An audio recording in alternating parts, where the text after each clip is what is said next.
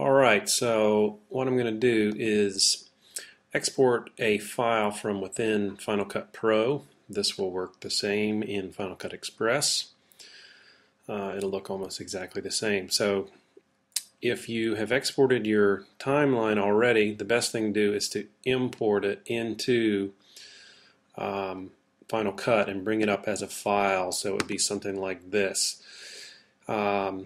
Because what Final Cut's going to do is take your file, whatever that is, whatever is selected, and it's going to export it. It's usually best to export a contiguous file, one that's not pulling from lots of separate images or separate recordings, such as what happens when you create a timeline file. So take the file that you have imported in, select it, go to File, and then go to Export, and you want to choose QuickTime Conversion. It's going to give you a few more options. So it's going to ask you where you want to save it. So I'm just going to call that Test. But here's the thing. If you want it to be a QuickTime movie, which is what I'm covering today, you choose QuickTime Movie, then you choose the options, and that will bring up the movie settings box. So it's in the moving settings, you have video, sound, and then the internet streaming. So let's assume we're streaming for the internet, which is mostly what we do. The most common setting you want to use is H.264. It's a great compression scheme. That's the one YouTube wants. So that's the one we're going to look at today. We're going to keep the current frame per second, the keyframes. I usually either choose automatic or every 24 frames. Every 24 frames is the default, so I'm just leaving it there today. Now this is where you can just basically decide how big your final file is going to be, more or less, because it is if you think of it as a throughput, so how much data is going through per second. And if it's a relatively short piece for YouTube, which would be a 2 to 3 to 4 minute piece, you could go with a higher number here, and YouTube's going to download it. It's going to convert it for its using its own compression scheme. In general, I would start out at around 3,000. Now, you really have to do some testing here depending on how big of a file you want in the end. So if it's a 15 to 20 minute piece you're talking about, you better drop it down to 1,000.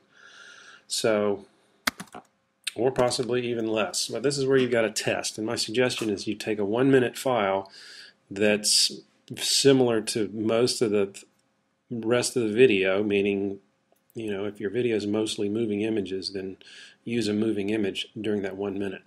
Take that 1 minute selection and then do the multiplication with how many minutes you've got. Hope that makes sense. When you change this setting, you automatically lose your quality settings, because basically what you're doing here is you're setting a quality. And optimize for streaming or download, choose whichever one, or CD, DVD, ROM. Streaming is what most folks do these days.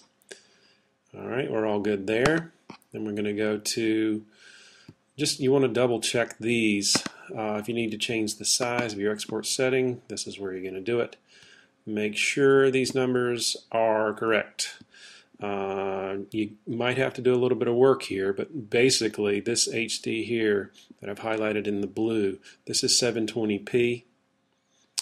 Both of these, usually this is the HDV codec, the 1440 by 1080, and the 1920 by 1080 is what we usually call 1080p. I'm not going to go into the P and the I at this point, but in general, right now, folks are saving things to YouTube at 720p pretty well.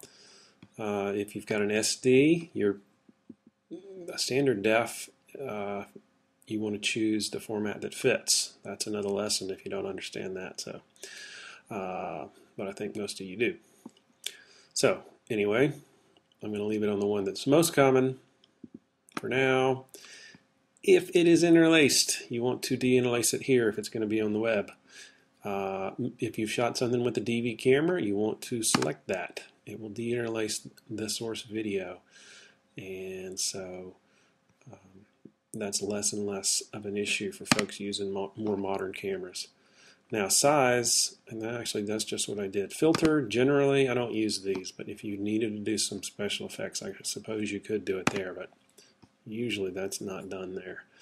Usually do that ahead. Sound is an interesting thing here. Linear PCM means it's uncompressed, which is going to be pretty big. The best thing for YouTube and for most upload systems is AAC. That's an Apple codec that most online systems understand. You can make it 48, you can make it 44, it really doesn't matter. Stereo, mono, you might save a little bit of size if you choose mono if you don't need stereo.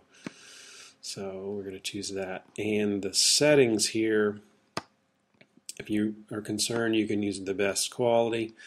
And this is where it really makes a difference here. I usually choose 128. That's a good balance of quality. This is sound, so your size settings are not going to be totally affected by this unless you forget. And if you choose linear PCM, it's going to be big.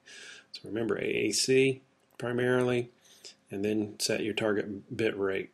Those are the most important of these settings on this screen.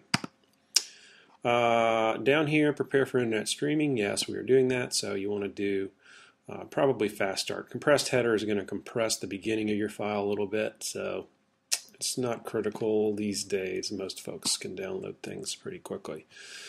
So those are the three settings. You click OK. Just maybe glance over them, make sure everything looks right first.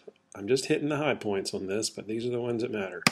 Then you click OK. You've already renamed it. And then you click Save, and it will start to crunch. So, depending how big it is how long that ball is going to spin. So, hope that made sense.